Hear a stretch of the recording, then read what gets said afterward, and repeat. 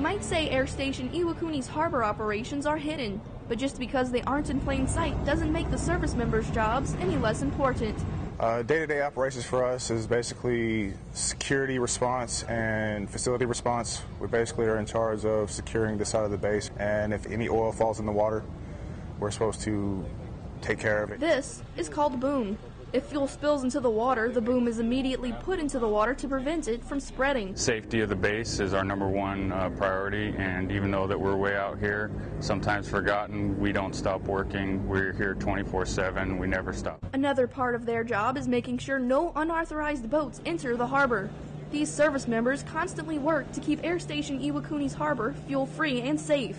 Lance Corporal Haley Foret, Marine Corps Air Station Iwakuni, Japan.